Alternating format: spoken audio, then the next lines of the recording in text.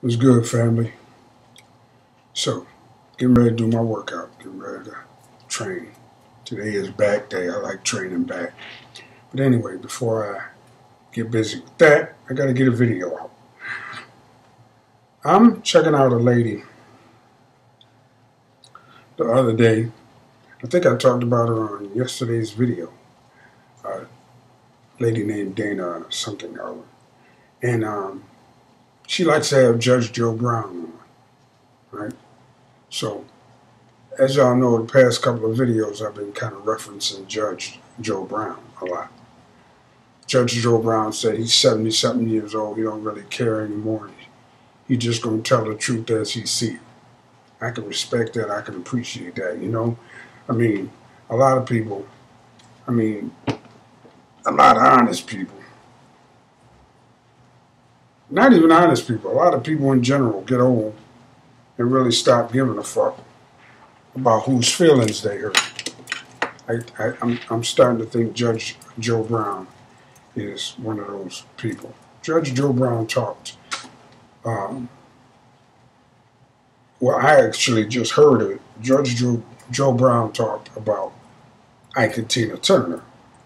Now, granted, these interviews, from what I can tell, happened last fall, 7-8 months ago, long time ago. And I ain't hear shit about it. So Judge Joe Brown is talking about when he was younger, and he used to know Ike Turner and Tina Turner.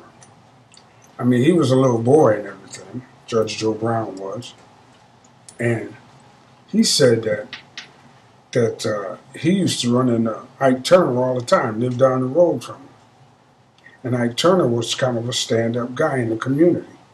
He used to try to help keep the little boys on the straight and narrow, tell them to stay in school, blah, blah, blah, do the right thing, blah, blah, blah. And Tina was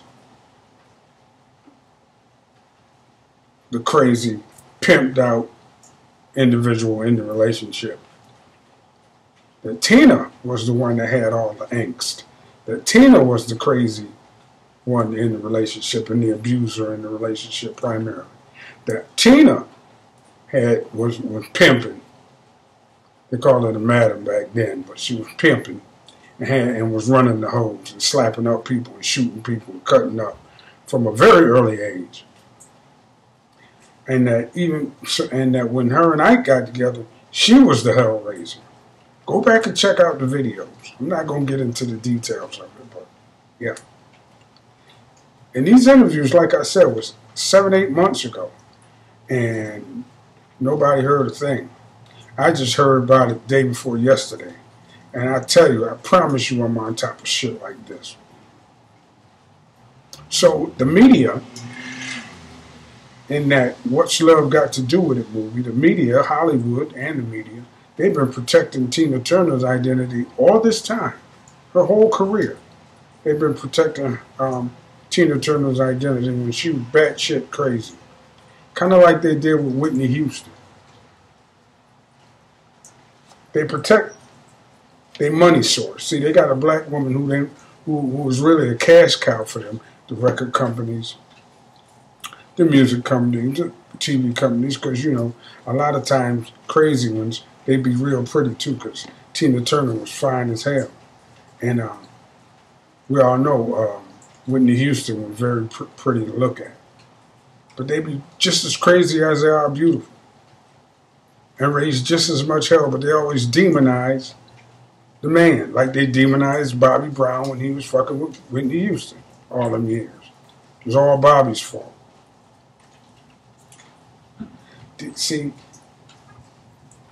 these lies don't do nothing but further demonize heterosexual black men.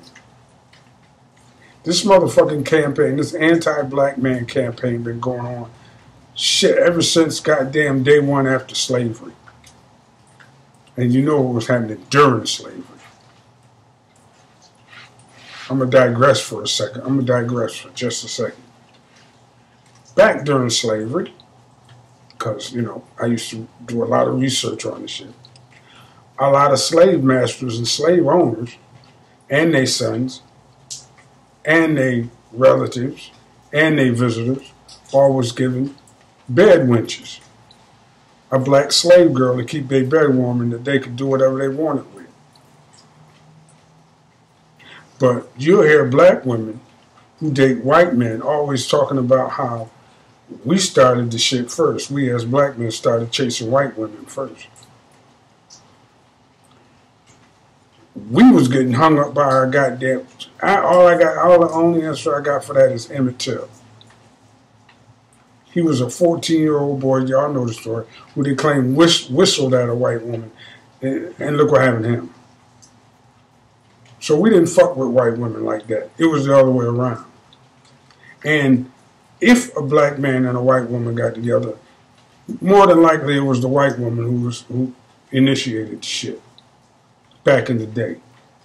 But we was getting hung up left, right, and center by even looking at white women. And black women had long realized the power they had over white men. Now, back to the topic.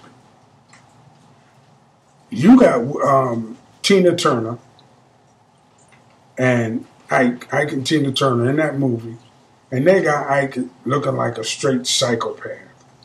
And this campaign to destroy black men started before the Ike and Tina Turner thing. You know what I'm saying? It started way before that. Look at The Color Purple. Look at O.J. motherfucking Simpson. Look what they did to that young kid, Chris Brown. I ain't even got to start. Don't even get me started with R. Kelly and Bill Cosby. And shit, Tavis Smiley, Neil deGrasse Tyson. All these men, they tried to throw dirt on their name. And straight up goddamn character assassinate them. You know what I'm saying? And it goes on and on and on. Straight demonize and neutralize and beat black men into the goddamn dirt. And here it goes again with this Tina Turner thing. And anybody that look like they might be able to change the perception of black men, they get neutralized or killed. Now, anybody who don't believe that ain't been paying fucking attention. But go check out that Judge Joe Brown interview where he was talking about Tina Turner. Then I saw another video, right, where it was a woman talking about the untold story of Ike and Tina Turner. She still demonized Ike, but in her story, after a short time of them being together, Tina got just as wild as Ike was, as far as the drugs and the hoe-hopping and all of that shit. I venture to say she was already crazy before Ike met her. I venture to say that. Because I'm going to tell you something, man. I've known in my life a lot of pretty crazy women. Or crazy pretty women. However you want to put it, however you want to do it, however you want to say it. And I'm talking about devious, abusive, psychopath women that were straight beautiful, had nice bodies and everything, but that's where that shit ended. So it ain't that much of a stretch for me to believe that Tina Turner was crazy as a shithouse rat. And that movie they made, you got to take all of that shit, half of it never happened, and the rest of it, you got to flip it on its fucking head to get closer to the truth. The demonization of black men is something that this motherfucking country is addicted to. The only time they want heterosexual black men around is when we dribbling a basketball, running a football. That's why all the little black boys in the neighborhood want to be in the NFL or the NBA. When I say all, I mean most. Because I've talked to whole rooms full of young middle school black boys, and all of them stick their hand up when I say, how many of y'all going to the NFL? How many of y'all going to the NBA? You know what I mean? But that's the only time white America want anything to do with black boys and black men. If you don't know that shit by now, if you don't know what's happening by now, you ain't paying attention or you don't want to know. But they put it right in your face. Every night on TV. Every night on TV. There's some beige, curly-haired chick hooked up with some white boy.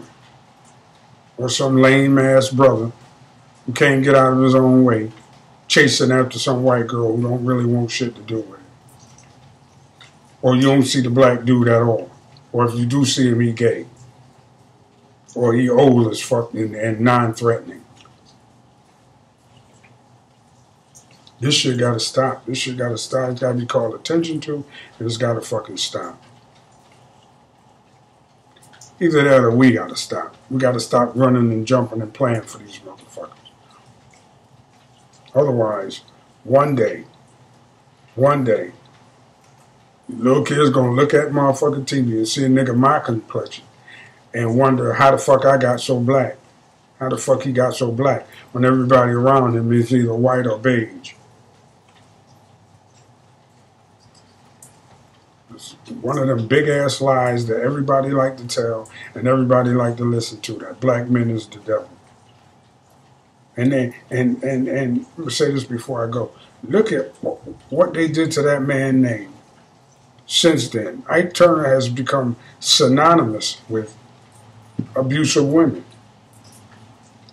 Ike Turner has become synonymous with abuse of women. Ike Turner and O.J. Simpson, you know, not Harvey Weinstein or Les Moonves or,